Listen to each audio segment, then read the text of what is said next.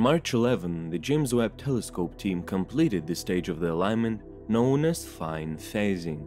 Each of the primary mirror segments have been adjusted to produce one unified image of the same star using only the near-infrared camera instrument.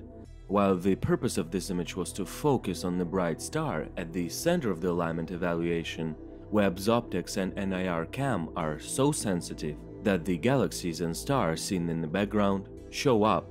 At this key stage in the commissioning of Webb's optical telescope element, every optical parameter that has been checked and tested is performing at or above expectations.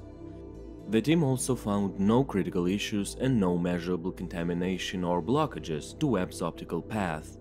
The observatory is able to successfully gather light from distant objects and deliver it to its instruments without issues. Following the completion of critical mirror alignment steps, the telescope team expects that Webb's optical performance will be able to meet or exceed the science goals the observatory was built to achieve. With the fine phasing stage of the telescope's alignment complete, the team has now fully aligned Webb's primary imager, the near-infrared camera, to the observatory's mirrors. Over the next 6 weeks, the team will proceed through the remaining alignment steps before final science instrument preparations. The team is on track to conclude all aspects of optical telescope element alignment by early May, if not sooner, before moving on to approximately 2 months of science instrument preparations.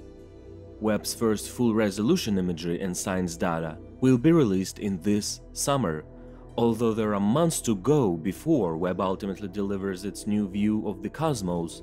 Achieving this milestone means the team is confident that Webb's first-of-its-kind optical system is working as well as possible.